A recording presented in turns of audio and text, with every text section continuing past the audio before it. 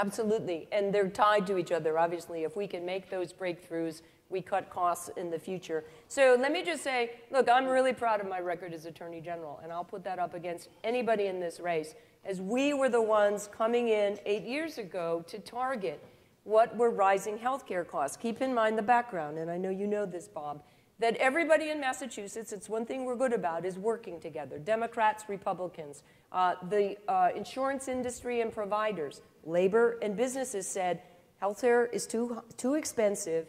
So first, let's make it available to everybody. Let's keep our quality up. And if we do that, then we'll work on cost. We did that under Governor Romney, agreed to cover everybody, keep our quality up. We made a huge commitment in the Attorney General's office, and I believe my opponent has praised that work we have done in looking exactly at what was causing such expensive health care in Massachusetts.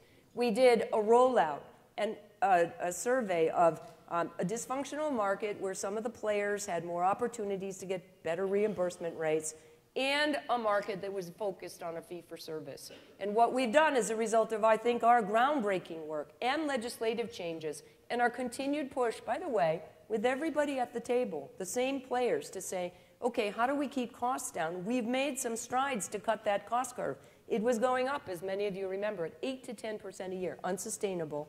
But we've worked really hard to move away from just fee-for-service to more primary care, care in the communities. And by the way, I've been a big proponent, which my Republican opponent is not, to make sure that we cover mental health care costs, that we provide for what is a big cost driver on the back end because we don't do it up front, integrating it in community care.